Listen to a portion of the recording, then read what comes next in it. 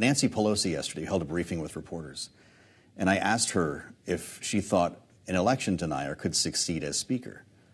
Her answer was very short. She said, all I'll tell you is Republicans wanted Donald Trump to be their Speaker, and they got him. Is that true? Pretty true. I mean, you've got somebody who's completely aligned. You know, he was under the radar. You know, when they filed the amicus brief, I think it was 126 of them about the, election results. You're talking about somebody who really led the effort on election denialism, but he was quiet about it. So he was in the text messages that we saw in the January 6th committee, but he was only mentioned. He actually wasn't in the to from, but he was the one sending the personal correspondence saying that they had Donald Trump's back when it came to Stop the Steal. So it's incredible where we are today. From January 6th now, almost 3 years later, by the way, we now have sort of a J6 election denier leadership in the GOP. And for somebody who is former GOP, it's pretty stunning. When you look at all the challenges this Congress faces, the country faces, you look at Israel aiding Ukraine, southern border, keeping the government open. What's his thought process behind? When I look at everything that's happening, every single decision that's made, if you're looking at Israel funding or tying IRSD funding to Israel funding, you're talking about trying to separate out Ukraine funding. All that is really about a cult of personality. It's about Donald Trump. Now, people can wrap certain arguments around it. You can say, oh, there's corruption in Ukraine. That's why we don't want to fund it. That's pretty much BS. I mean, what you're talking about is they're trying to make one man happy. They're looking at the 2024 election, and you have somebody that's running that agenda. So if you look at it through that lens, a lot of people want to try to wrap policy wrappers around it.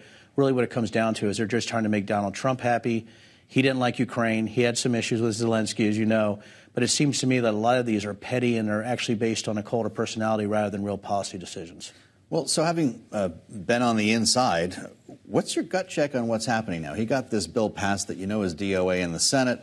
We understand from leadership, even Tom Cole said the Senate bill can't pass the House. Is Israel going to be in a situation where it's not getting the aid it needs? Is Ukraine going to be in that situation? Is this all going to coincide with a government shutdown? I've said for a long time that we need to have adults back in the room. And when you have people passing unserious legislation, where they're basing any of their policy arguments on fantasy or magical thinking, you get bills that are dead or DOA based on what their belief systems are rather than what's best for the United States of America. And I think that's what you're seeing right now is you have unserious legislators trying to do serious business. And when you get to that point, I think the American people need to decide whether they want to keep electing these types within those districts to office, or it's time to get serious and actually purge those individuals who are already in the election denialism stream. Hey, if you're susceptible to that, you're susceptible to anything. And that's the thing, again, that scares me as somebody who wants to be facts-based or truth-based, is you have individuals making decisions that have a tough time really discerning between reality and fantasy. You talk about the American voters deciding. What is the state of this GOP in the House, given a lot of the dysfunction, the paralysis we've seen? What do you think this means for November of next year? I think it means a 20 to 30 seat loss for the GOP in the House. I think there's a real possibility that the House and the Senate are democratically controlled. The presidency, though, it worries me. I think Trump does have a chance. I mean, if you look at all the dynamics and the odd things that are going on in America right now, you have this brand of unseriousness, but you also have people who will not change their message if they're in an R+10 district or above. If they're in a district that's predominantly Republican, they're not going to change their message. So you're going to get those same type of, I try to use a scientific term, whack jobs, but that's what you actually, sort of get, coming back into congressional seats. A lot of people are looking at your state of Virginia with elections coming up around the corner here, and a lot of folks seem to be basing the future trajectory of Governor Youngkin's career on the outcome. If he can sweep the legislature, turn it red, does he run for president?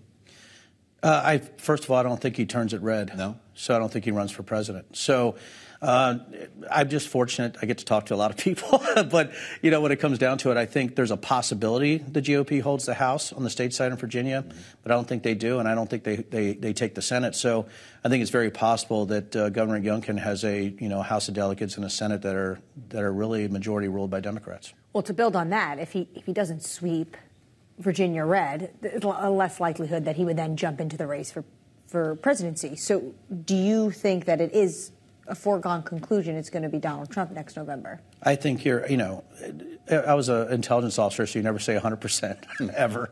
But I do believe there's probably an 80 to 90% chance that he's in, and I think he's the presumptive nominee.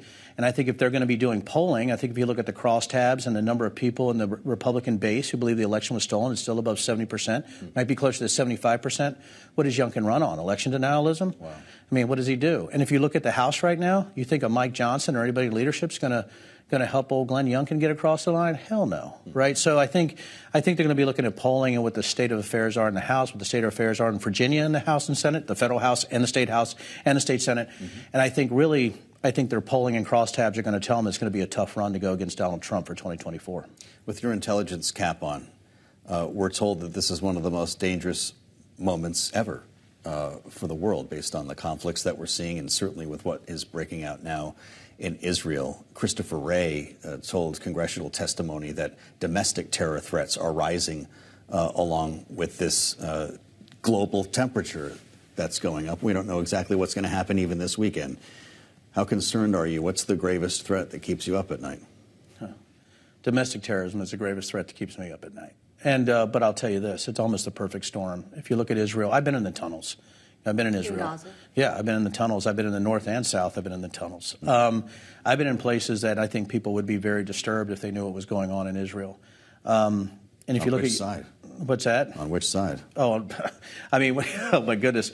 Especially when you're talking about Israel specifically and how easy it was to actually get through their defenses. Yeah. But now, when you're looking at Hamas, when you're looking at their ability to shield themselves using, humans. I mean, I got to actually talk to Saeb Erekat. I mean, I was there. And I know really how they thought in the PLO when I was in, Ramallah. But I think we're to a point that with Israel, with Ukraine, with what's going on here, with the disinformation, with the fact that you have so much going on, even with sort of this bloom in white nationalism here in the country, I'm looking at all this, and I think there's a lot of intelligence individuals that are saying, hey, we always have this chance for foreign types of terrorism, but when you're looking domestically, when this all becomes this rabid stew of hate and the inability to govern, if you throw that on top of that, how long it just took to get a speaker. Now when you're looking at some of the bills that they're passing, I mean, you get to the point, you're like, my goodness, there's so many threat matrices here. The courses of action are huge.